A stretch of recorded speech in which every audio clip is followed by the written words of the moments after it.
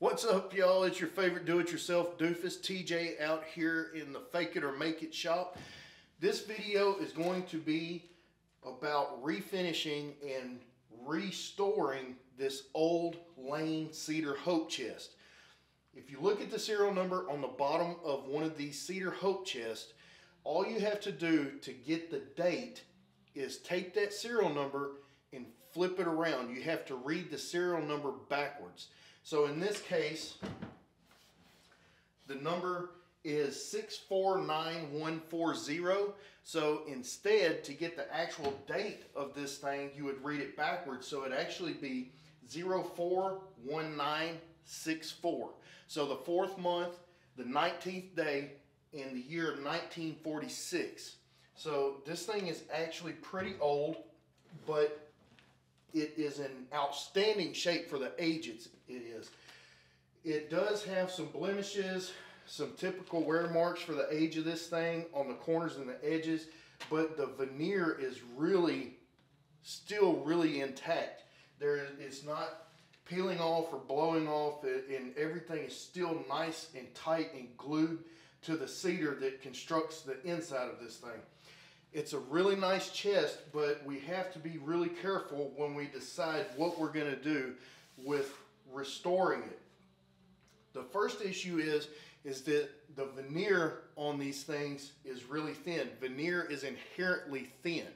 So you don't want to just go at this thing really aggressively with sandpaper, as you could blow through the veneer itself and then you have got a serious problem. I'm going to take you down off the tripod and we're going to have a look inside, show you what it looks like, and show you how beautiful this thing still is after all these years.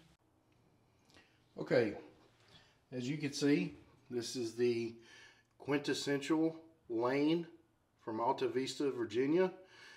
The logo there, and still has all the original stamping, all intact. The felt is in really excellent condition. The inside of this thing is practically pristine. This wood is just in such beautiful shape. And we have the brass gasket around the edges, still in good shape. We'll clean all that up. Just have a little bit of dirt and stuff that you would expect in something this old. And down here, you have the pressure tested for aroma, tightness here, and they would actually, I think, pressure test these things.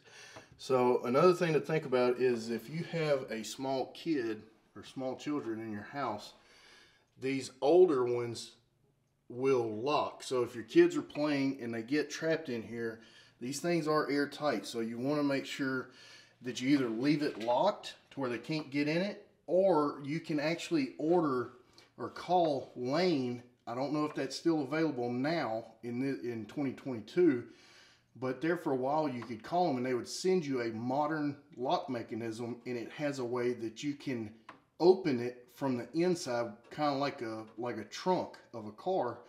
It has a safety feature that you pull the little latch and it will open, but this one does not have that. So that's something to definitely keep in mind.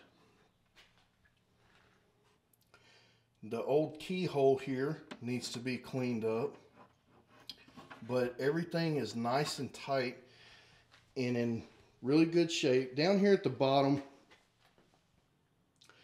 we do have some defect in the finish, because I mean, that's where, you know, it's going to take the most contact is around this little toe board that goes all the way around it, because that's at foot level. The first thing I want to do is, there's a lot of grime and dust and filth down in these crevices, in the seams and all over. So I want to take this mineral spirits first and go ahead and wipe this whole thing down and get it nice and clean, get all the filth off of it that I possibly can.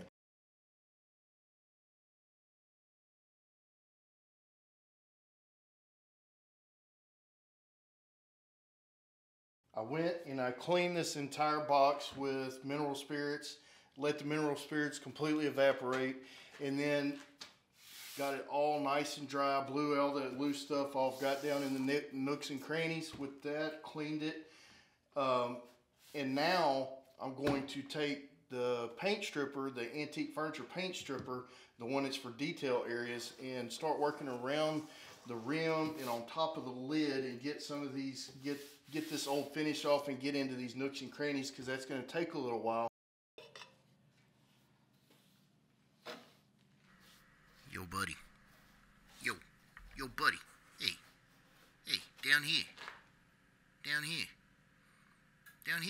Yeah, hey, don't look over there. Look over here. Hey, what are you looking over there for? Anybody else seeing these cartoon characters in here? Who the hell are you calling a cartoon character?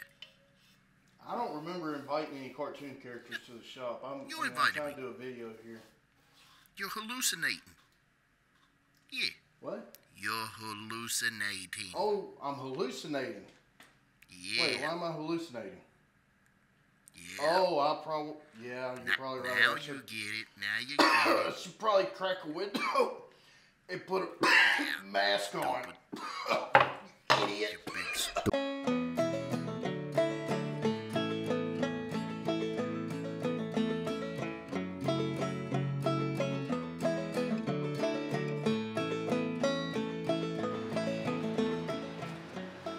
Okay, I got a good solid wet coat of the stripper onto the lid here, and I'm gonna let it set for about 20 minutes. I'm gonna come back in here and try and start scraping. I've already scraped a little bit on this dental mold piece. That's really time consuming. So hopefully the top will start, lifting that old finish a little bit faster, and I can just go through there and scrape all these large areas off real quick.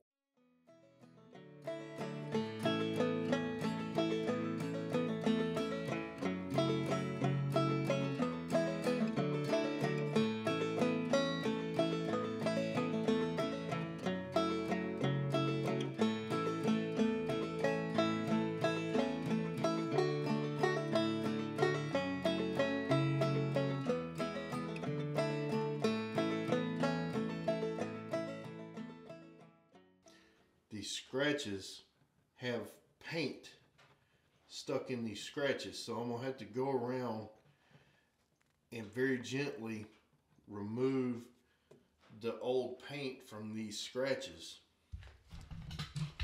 because at one time somebody had actually painted this like these little nicks right here. They have paint in them. So I need to try and get all of that stuff out of there, all of that paint. And yes, it is going to be a nightmare. So I'm just trying to get all of the excess paint like out of the grain of the veneer without destroying the veneer. The rest of the chest wasn't painted because I can't find any paint on the chest down on the bottom. So hopefully this will be the only thing that I actually have to strip all of the finish off of. So I'm just going to keep at it, and we'll come back and check in on me here in just a little bit.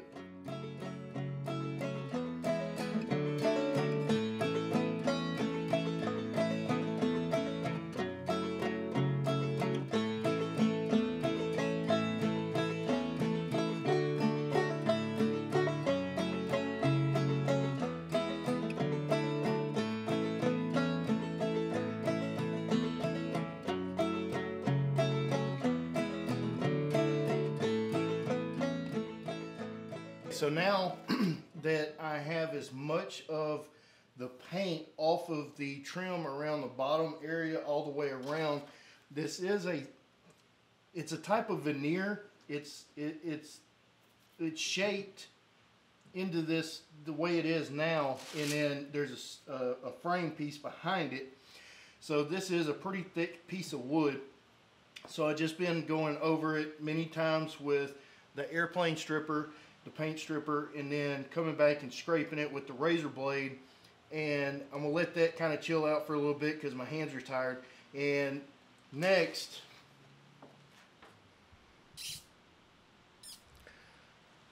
I'm going to use some of this Diablo brand sandpaper on my orbital sander. This is 220.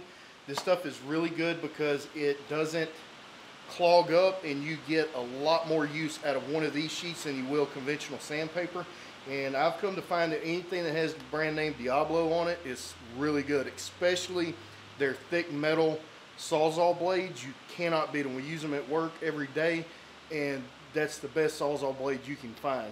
So their sandpaper is also good. So I'm just going to use this 220 to start going over the lid to try and see what it looks like and smooth out some of these rough areas and see if it gums up, because if it gums up to sandpaper, then that means that I still have some finish left on here. It's kind of hard to tell because whenever I put the stripper on this and scrape it off, it's just brown, like a brown colored, like syrupy type thing. So I think it's trying to pull the stain out. So I'm gonna go ahead and hit it with this 220 very lightly and very carefully and see what I come up with.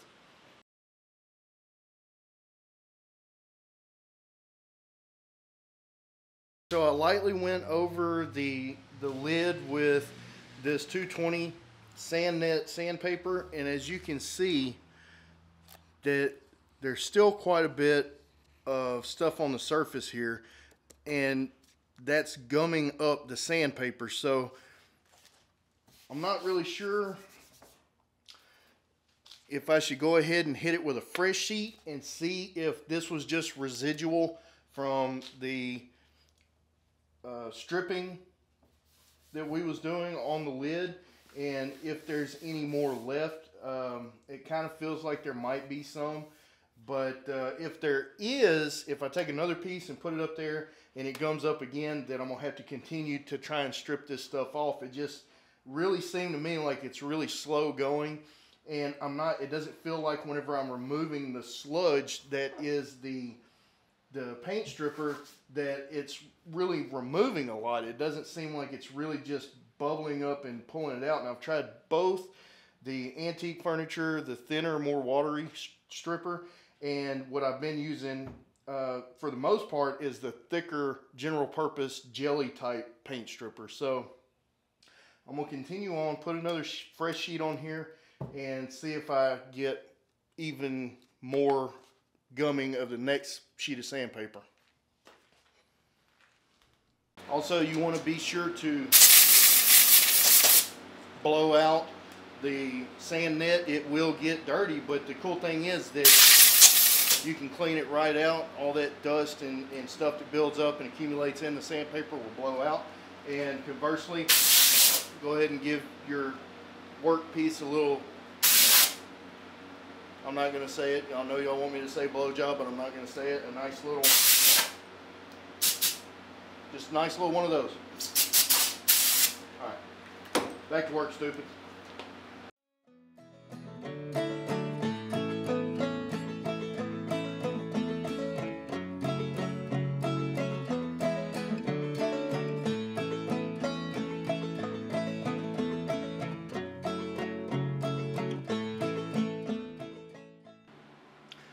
Okay, so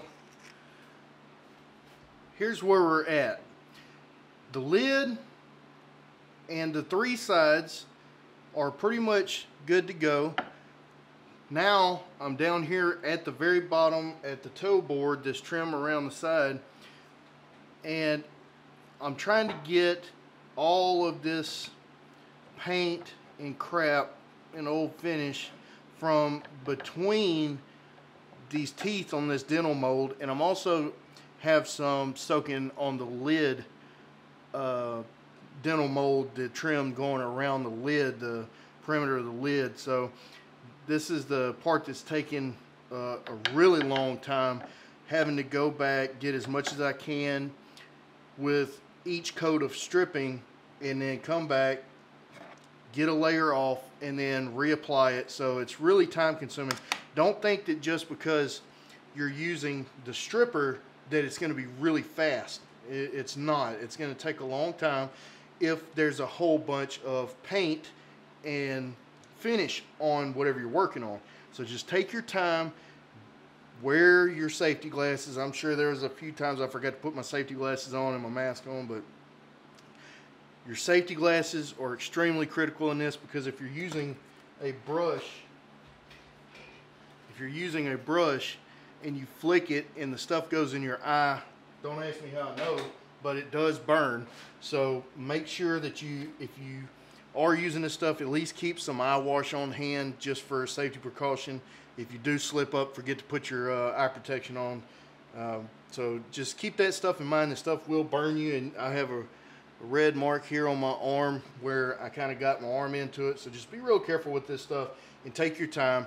So I'm gonna let this sit for a while and then come back in and start stripping it, but that's gonna be for tomorrow.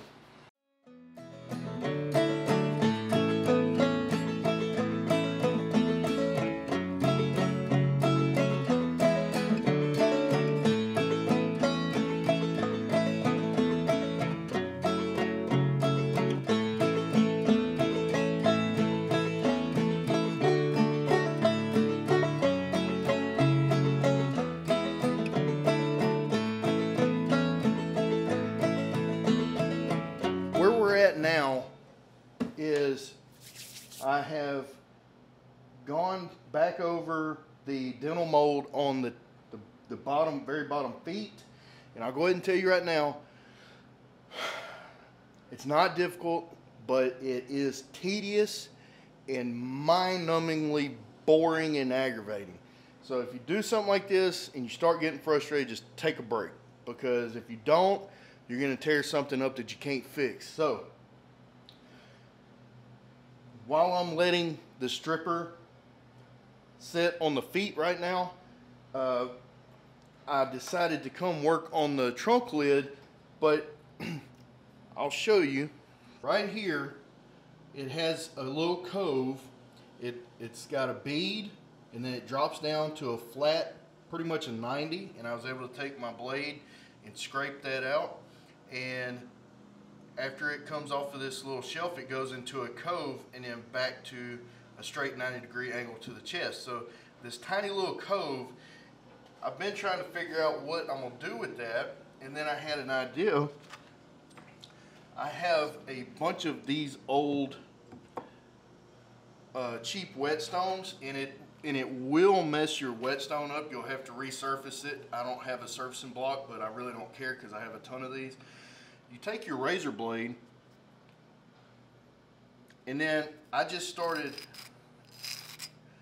trying to match that same profile of the cove. And so I would check it, go back, hit it again,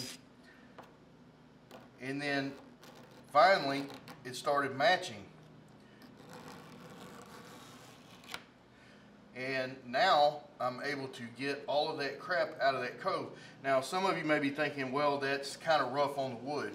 It is rough on the wood, but it's not removing enough of the wood to make a difference. And I will be able to get a small sanding block wrapped around a small dowel and go in there and get that rough raised grain back flat, because otherwise, whenever I was using the brass brush, it was not removing it. It was just moving it around.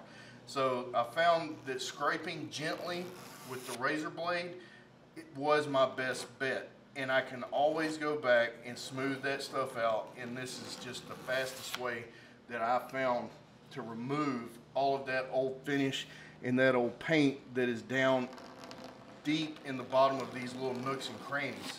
Also, before I get back to work on this, public safety announcement. This stripper and this stripper will make your manhood burn just as fast as the ones that are wearing glitter and too much perfume that you find downtown.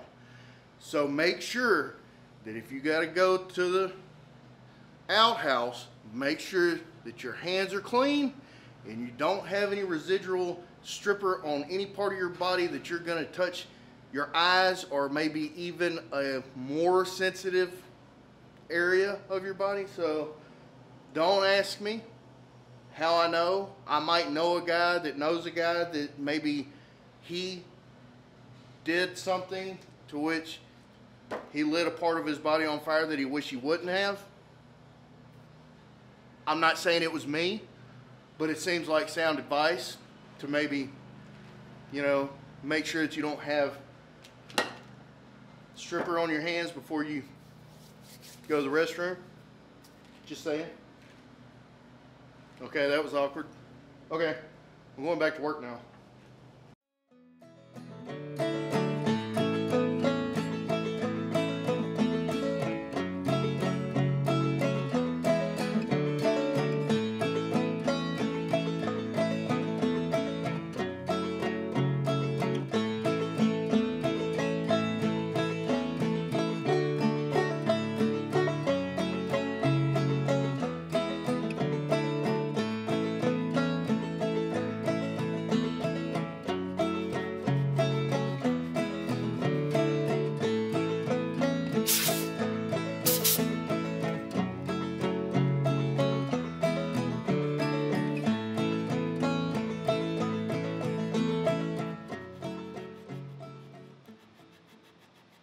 All right, I've gotten to where I've made a little bit of progress so far. I've kind of figured a few things out and the best way to go about trying to get down into these little crevices on this molding. And I have some 150 grit sandpaper here, and I have a thin, probably, I don't know, 1/4 inch ripping off of a 2x4. And you know how on, you know, store-bought lumber, it's got the corners are kind of rounded over, almost like this one almost has a perfect round over, like you almost went down it with a router bit. And I initially was using this as a sanding block, and then I got to thinking that this rounded over edge fits perfectly in this tiny little cove. And so this tiny little cove is really shallow.